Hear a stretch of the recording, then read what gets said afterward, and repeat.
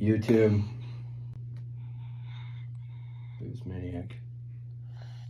I did a thing, and I'm going to show you how I did it. So if you want to do it, you can do it. Show them the cardboard. Show them the cardboard. There you go. I've been looking at a bunch of stencils, and if I bought all the stencils that I want to buy, I wouldn't be able to pay for daycare, and I need to pay for daycare because this guy's a maniac, and I need somebody else to take care of him during the day while I work.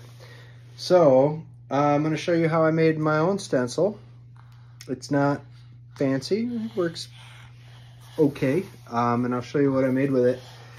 It's a crappie pattern stencil, and I've just been fooling around with stuff around the house, trying to come up with ways that are affordable to do this kind of stuff. So check it out. What do you think, Otto? Yeah, he doesn't care. All right, the tools I'm using today: piece of scrap cardboard, piece of paper, ice anchor for my ice shanty. Didn't get to use the ice shanty much this year, so we're gonna use it for something else. Let's take this cap off. Otto's playing guitar. Don't touch that, bud. All right. So all I'm gonna do to get started, pop that through, give it a twist, back it out. See, it makes kind of a hole that's not quite perfect hole. It's got a little bit of character to it. I'm doing this one-handed, so it's not the best, but my tripod's in the basement. It's blurry. All right. But I'm gonna keep doing this and do a different degree of kind of just a variation on how far I take that down. Like, let's go a little bit further on that one. Whoa. And then there's another step. This is like the worst, this is the worst video stuff. But trust me, this can be done. Here's what we got so far. See, we've got just random size holes that all have kind of like tears at the end. That gives them a little bit of a unique shape. Okay, whoa, that's too sharp, buddy. What are we doing here? $326 a week, that's how much I have to pay for daycare, so I can go to work and he can stay and play.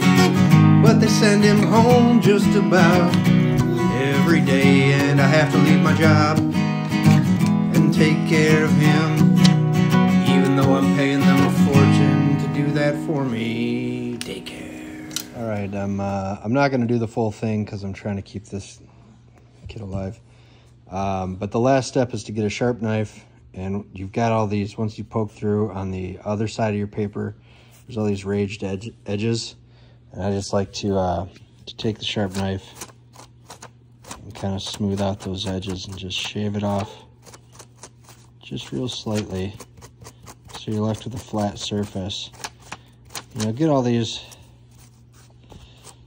little pieces of paper kind of coming off. You don't want to go too fast in this process. You want to go slow and just gently kind of shave those off until you're satisfied with it. And that also kind of elongates some of the holes and makes them irregular, makes them look more natural.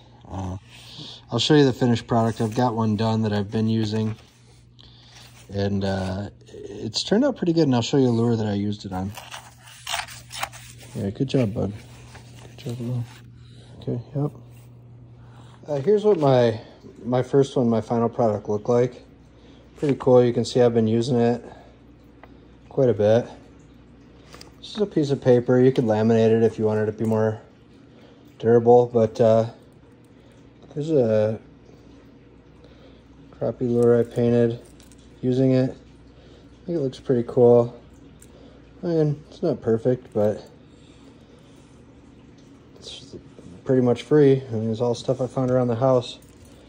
So I'm pretty happy with how that turned out. And then I was also able to shoot this whole video with a toddler in one arm or near me where I could see him. So let that be a message to all the new dads: don't stop doing what you love doing just because you got a crazy maniac living in your house. Alright, thanks for watching. You can still retain your hobbies and a piece of yourself if you give up sleep and your mental health. There's more to being a dad than just keeping them alive, but you should probably prioritize keeping them alive.